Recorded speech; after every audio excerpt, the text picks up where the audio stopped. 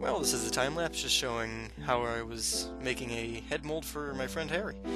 So, clearly this is dangerous as you're putting a plastic bag over your head. I did this once before by myself, but I was able to pull it off. But it's much easier when it's somebody else that you're putting a plastic bag over. Anyway, yeah, so always make sure that there's breathing holes in it and everything. I was constantly making sure that he was comfortable with it. But he's got the plastic bag on, and I just started wrapping it in duct tape.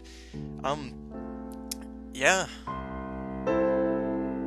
that's about it. Just making sure that there aren't any gaps or anything. That's about it. Obviously needs to be tight against his head so that it's a form fit.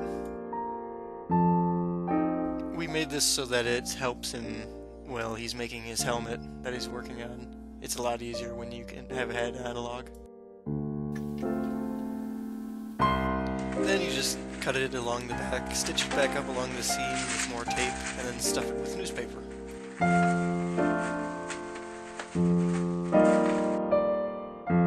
And that's the finished product right there.